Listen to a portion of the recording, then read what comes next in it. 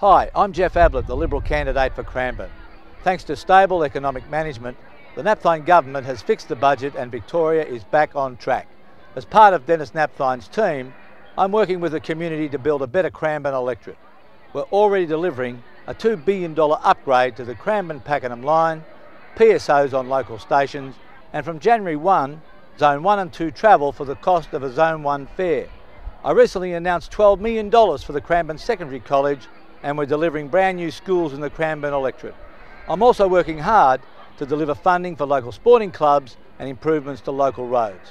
The investments we're making are all about delivering the infrastructure, services and cost savings you and your family need. My priorities for Cranbourne are to support local business, to secure local jobs, reduce the cost of living and deliver the road and rail upgrades needed to make Cranbourne an even better place for you and your family.